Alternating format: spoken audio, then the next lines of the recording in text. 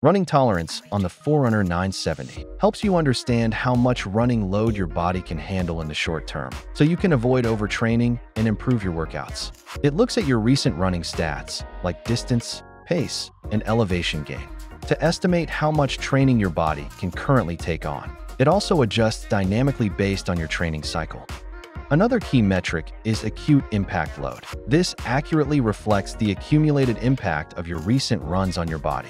Every run adds a bit of strain on your body, and over time, that stress gradually fades as your body recovers. Your watch shows you this recovery process to help you better manage your intensity. Acute impact load is calculated based on things like your weight, running pace, dynamics like cadence, and ground contact time. It factors in things like incline and converts them into equivalent distance or equivalent running load. Here's an example. Let's say your running tolerance is 50 kilometers per week, but last week, your acute impact load hit 70 kilometers. Your watch will flag that you're pushing too hard and suggest easing up a bit. That doesn't mean you need to stop running right away, but if this keeps happening week after week, your injury risk increases.